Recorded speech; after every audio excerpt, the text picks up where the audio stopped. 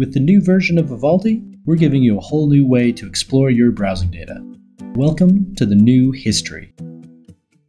Opening history gives you a detailed overview of your browsing activity. The main calendar view shows both the top domains you visited and the volume of browsing per day. This info can be a useful cue. For example, I'm looking for a link I found when I spent a lot of time on Twitter about 2 weeks ago.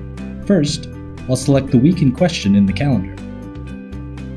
Filtering for twitter.com, I can narrow down my search further. I see on Monday I spent a lot of time on Twitter. I'll select just that day and go deeper in the day view to see if anything rings a bell.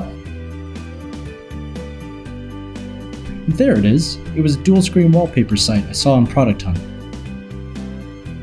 The calendar also lets you drill down to a specific date range, using the date filters to create different views. On the right, an info panel visualizes your browsing habits for the selected range, graphing your activity, link transition types, and a list of the domains that you visit most. You can also track down sites or domains using search, or open a heat map to see how your browsing behavior varies at a glance. Need to find something in your history while you browse? Use the History panel for quick access to a list view. Try out Vivaldi's new history and let us know what you think.